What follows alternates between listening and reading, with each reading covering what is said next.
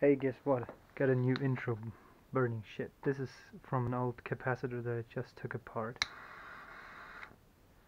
Ooh, flames. Really cool. Whatever's burning there, it's probably really poisonous and I will die. But, yeah, who cares? Okay, so what we're gonna do today is repair or attempt to repair this thing. This is a Chinese heat gun that I purchased a long time ago. And it recently, aka 5 or 6 months ago, stopped working with a bang. Um, since then I tried to repair it once. I replaced a part that I thought would have been broken, but no, that was not it. And it makes noises, and that is most probably the heater that's on, because the LED comes on, which means the heater is getting power, but the fan is not running. That's bad. Also, the heater is basically set on, oh, it's on maximum, that's why. Well, nothing happening. Okay, much better. So yeah, seems the heater isn't stuck on, so the only thing that's not working is the fan. And the reason why this thing broke was that I was using the smallest nozzle on the thing. Maybe I can get it out of the box with one hand. Right, there it is. Here, this is a nozzle. Goes on top of here. Now, if you put this thing on minimum air and turn off the heat, you get a problem. So the air is slowly moving through this tiny hole here, and the electronics that are in here usually require the airflow, the full airflow, to be cooled. Guess what happens if you let this sitting for like 15 minutes, running on lowest air, basically blocked? Yeah, it goes bang. So I thought, what would fail first? Probably some semiconductor. No, probably not, because I replaced the semiconductor that I thought would have failed, and nothing happened. The display is still black. Well, black. Clear, doesn't show anything, fan's not running. So I thought, hey, let's investigate again a few months later. Maybe I'm smarter this time. Okay, let's take it apart. Not on camera, because that might take some time and some curse words. So BRB. Okay, so I got the thing apart, and you can kind of see the two separate circuits. Well, maybe not. This camera isn't that good at tiny things. Let me take a screwdriver to point. Yay, no light. Okay, this thing here is an LM317. That was used to drive the motor. That's a variable voltage regulator. Not perfect for this purpose, but it works. And I thought this would have broken because, well, the motor is out, everything else is out. This is probably it. Well, I replaced it. This is a new one. And no, that was not it. So something back here, well, you can't even see it. This gray thing here is a resistor. And it's missing, I can't even show it to you without breaking shit here. No, yeah, that's just too dark. It's missing parts.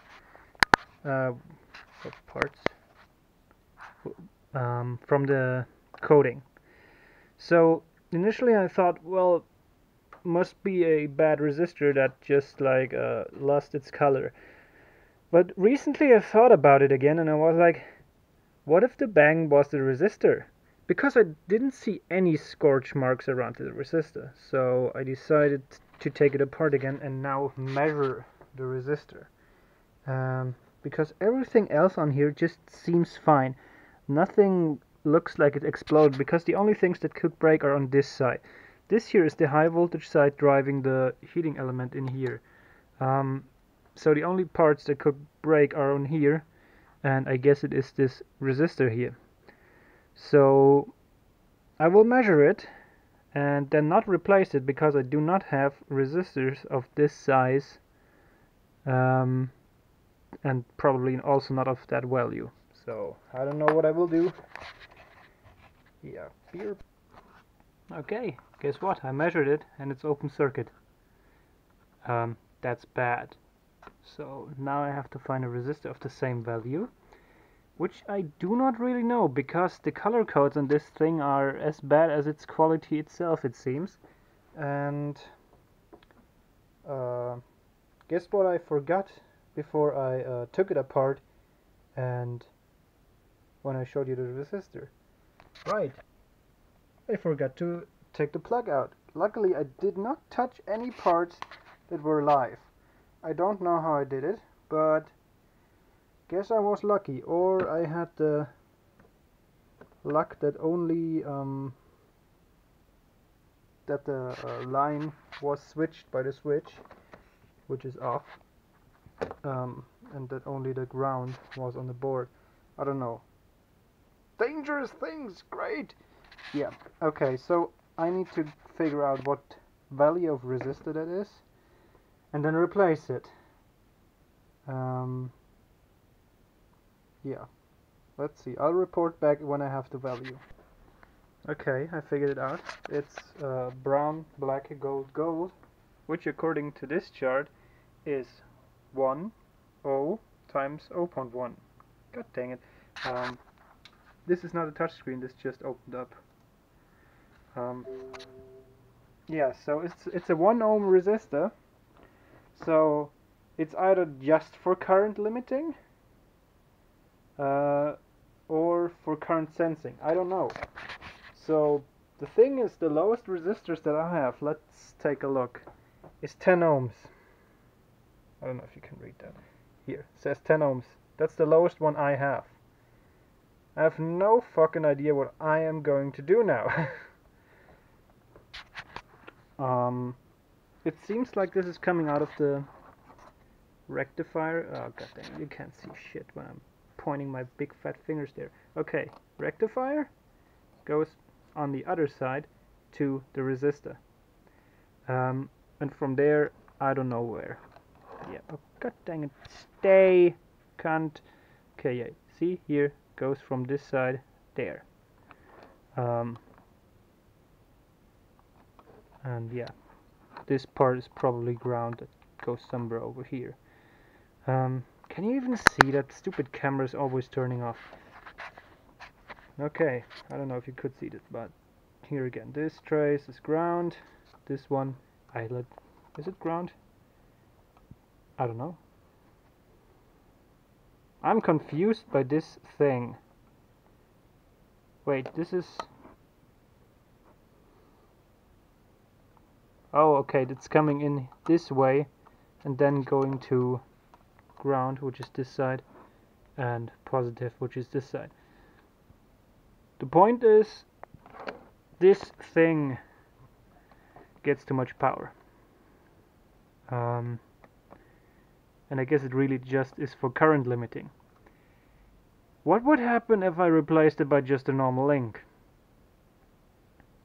I could risk it and completely break it this time. Or I could take a bigger resistor, which I also do not have.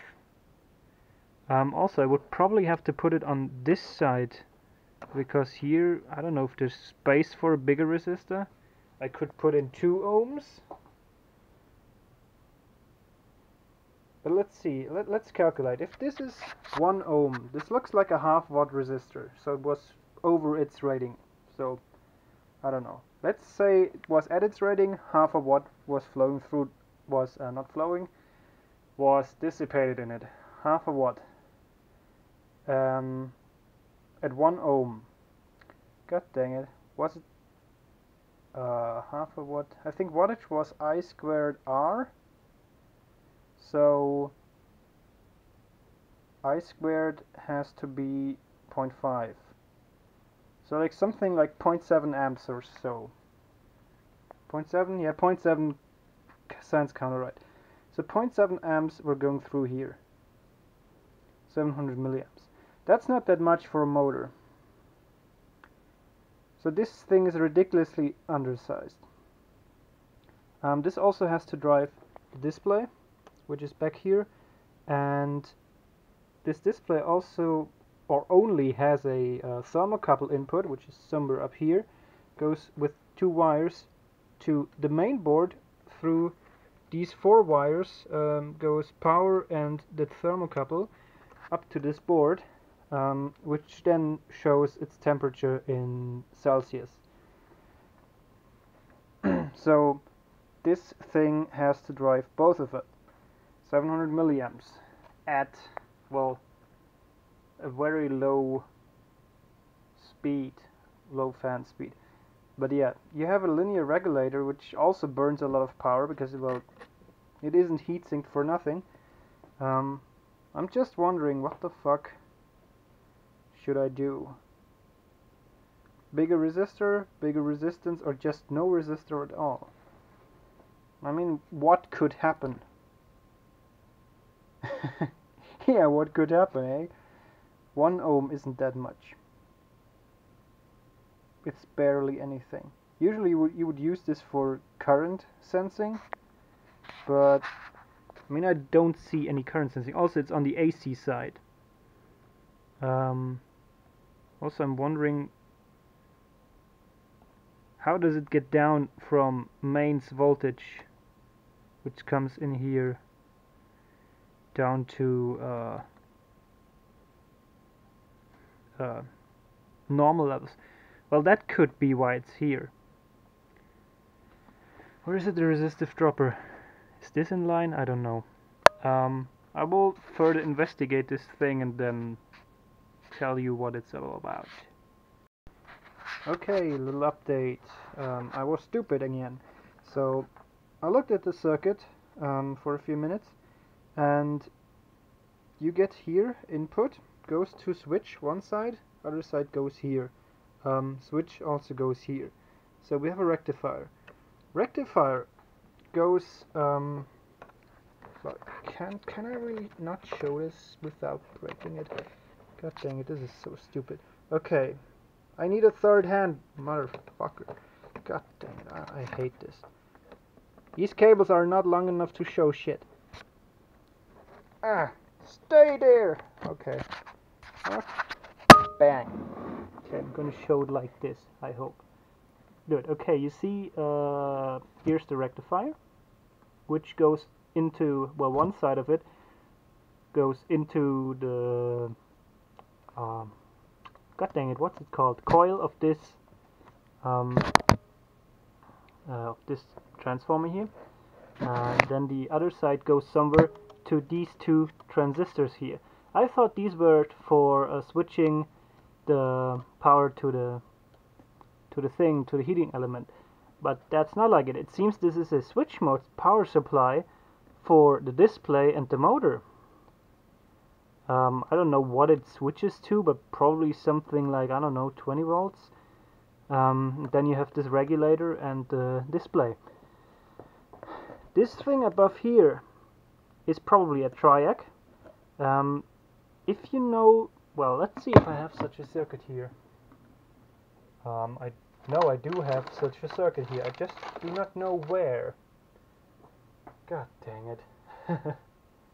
They have been there, but I moved them somewhere else and I do not know where I put them. That's stupid. Can you spot them? It's like a 2.5 kilowatt triac regulator. I do not see it. Okay. Gotta switch it off and the camera off and search for it. Guess what? I found it. Okay, so quick rundown. You have a resistor here, you have a resistor there. You have a center diode, which is the other blue thing that does not have stripes. You have a resistor here for tuning. I never actually used that. And you have 2 caps and the triac itself here in a pot. What you have here is a pot. Well, one of these. I don't know which one. You have a capacitor down here, the red thing. You have one of these strange center diodes, and you probably have a triac next to it. So I guess the high voltage circuit is like right next to the low voltage one, but Hey, who doesn't want 200 volts on the tiny motor that's in here? Okay, so now that I got it figured out, I probably don't know what to do. um, I don't know why the hell there's a 1 ohm resistor, especially as there must be 200 volts flowing through it. So 200 volts, 0.7 amps. That is a shitload of power. What the fuck is going on? I mean, seriously, is that's how it works, right? Goes through the resistor to the rectifier into the switch mode power part. What the hell is going on? I mean, I can't take it out because I don't want to resolder all the wires. I already had to do that for the motor because the wires just came off the motor and the board, so they were just flying around. And they were not that high quality, so I used these solid core wires here. Yeah. What the fuck? If this thing popped due to heat, the heater was off, obviously. The fan was on lowest setting. And we're pulling 0.7 amps at 200 something volts. I mean, the thing was really hot when I touched it. Where is all the power going? I mean, it's a normal switch mode supply. I should just put a capacitor in there and just use that instead. I mean, actually, I could put a capacitor in there. I could calculate the equivalent resistance at 60 Hertz and choose one that would be 1 ohm. I'm gonna do the calculations then. Maybe I have such a cap. I will guarantee to you I do not. I have this parts bin over here. It's a lot of parts. Old parts. There's a selenium rectifier in there. So, yeah, really old parts, some really new parts. We will see. Fucking.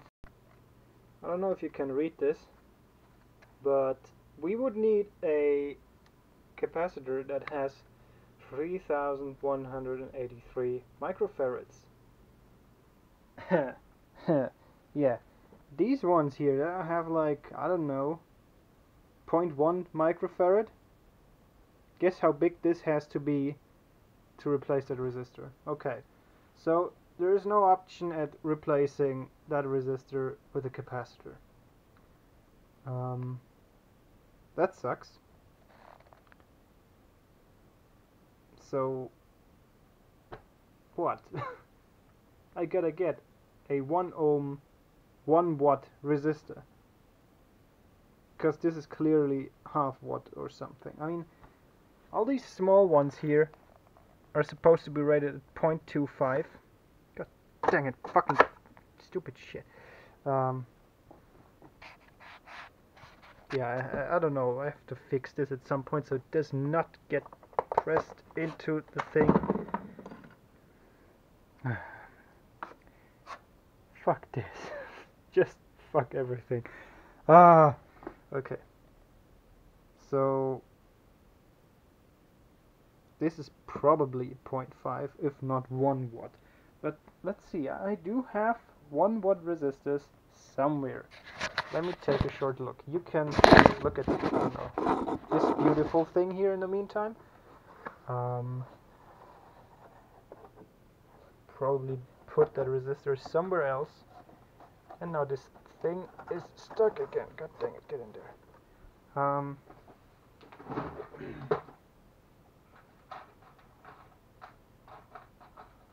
on, come on. Okay, get it. Okay.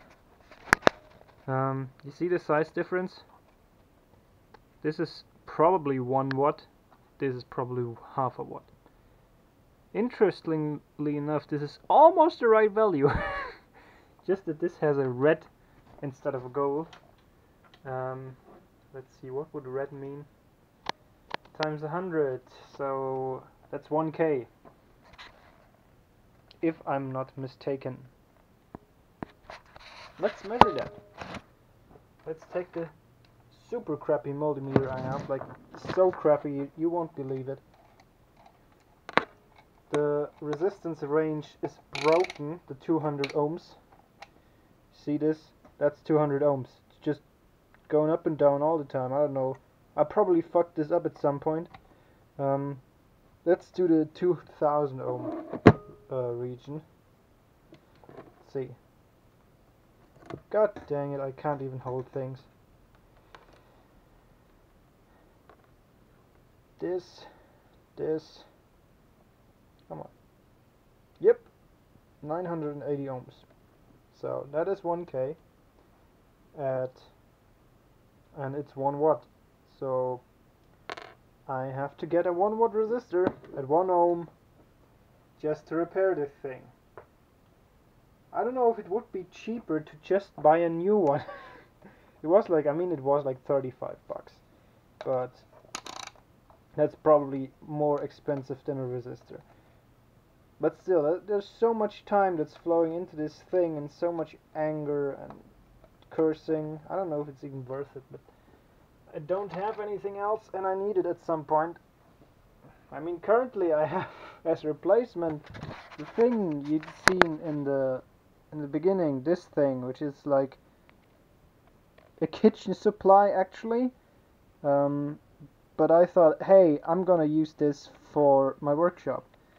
And works quite well, but it does not work for electronics. It just burns everything. It goes up to like, well, whatever, I don't know, 1000 degrees or something. Depending on what you put in front of it. It glows orange to bright white, so yeah, this thing gets hot.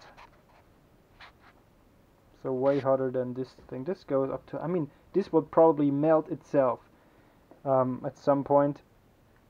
I never had the heaters on full before, always like just on the lowest levels because it's really touchy. So you just turn it a bit and it uses temperature equilibrium to get to some point and stay there, kind of.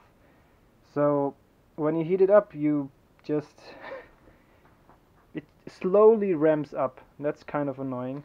So that it has no feature to regulate the heating coil based on the temperature. It can tell you the temperature, but it doesn't do anything about it. That's kind of annoying.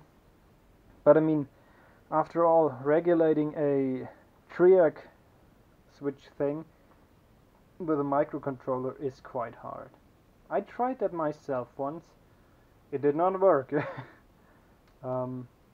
Yeah, I tried to control the triac. I mean, nothing broke, it just didn't work. I tried to create a phase controller, which is basically this thing, or this. It's called a phase controller. Try to control this with a microcontroller, because you have to replace all this circuitry. This circuitry is running on full voltage, like this pot here, and there are no programmable resistors that can take hundreds of volts. They're just not there. And you would have to replace this to just use the circuit. Would be nice if that worked, but yeah, it doesn't. I mean, I would have to use a lot of transistors and resistors to kind of build a variable resistor. Yeah, could build a resistor ladder or something, but that would be pretty stupid. So instead I went for a optocoupler. Maybe I can find the project back here. Yeah, it's somewhere under here. Oh my god. So much shit! It's all in the way. Ah, god dang it.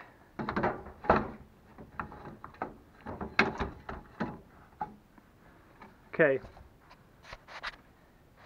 It's just so dark you can't even see shit. What is this? I don't even know what that is. Oh right, that's the counter. Is the thing that I'm searching for even in here? Doesn't look like it. Nope. Nope, it isn't even in here. I put it somewhere else. Also, another project that I will probably never finish. This thing, which is supposed to be a... God dang it. Well, soldering iron that will respond to, well, its temperature. So what I bought was, what I did was, I bought a 160 watt soldering iron. This thing is massive. Like, wow. Like, look at my hand and the thing, and now look at my hand and the thing that I normally use. Yeah, thing is quite massive. And the thing with the yellow cable is a thermocouple that I put on there to measure its temperature. And you see it's already bluish there because it got so hot when I just plugged it in and let the smoke out, because yeah, it was full of oil and everything. It just smoked a lot and it was glowing orange inside. So I decided, hey, that's quite stupid to use that without any safety measures. So that was what I also wanted to use a phase controller for. To just regulate it and slowly ramp it up and down. Yeah, instead in the end I went with a, can you even see that? No, it's so dark in here. This thing is a solid state relay. I'll have some over here too. It's a solid state relay. You see it can switch a lot of AC up here, and you can switch with 3 to 32 volts DC. So that's quite handy. Also, these things have an upside. They switch on at the 0 point, which is when the AC wave is at 0 volts in reference to the ground. So that's when it switches on, and the upside is you don't get sudden flickerings of light when you use that to switch something on. So those are cool. This one is probably fake, just as the other one up here and the one in the thing. They're all fake because they were cheap and they were from China and they all look different. I think these one are actually worse. At least they look worse than the one that's in there. But hey, or did I use a... Yeah. These are... Yeah, these are... No, wait, these are different. Okay, which one is... Okay, so I used the bad one, which is probably one of these, in the soldering iron project. Because I thought, well, this is 160 watts. If it has 40 amps, according to this, it will probably be able to handle this. What would this be? Not even an amp. Yeah, and if it crushes and burns, then it will crash and burn. We will see when I finally get it done and it works. But yeah, that might be some time till that happens. Okay, I guess this was it for today. We have a stupid resistor that broke, and let's hope that fixing the voltage regulator didn't break anything else. Yep. I mean, maybe the voltage regulator was broken from the beginning because it was pulling so much power. I don't know. Seriously, I don't know where... Well, what is the, like, 150 watts that had to go in the fucking thing wherever they went. I mean, it was hot. Like, the whole thing was really hot when I touched it, and I was like, whoa, what the fuck happened? Yeah, I don't know. Probably just needs the airflow. So, yeah. Guess I did not forget anything. This stuff here is still here. We will eventually get to it and take a look at it. I disassembled some old digital TV receivers because currently Germany is changing from digital DVB T1 to T2.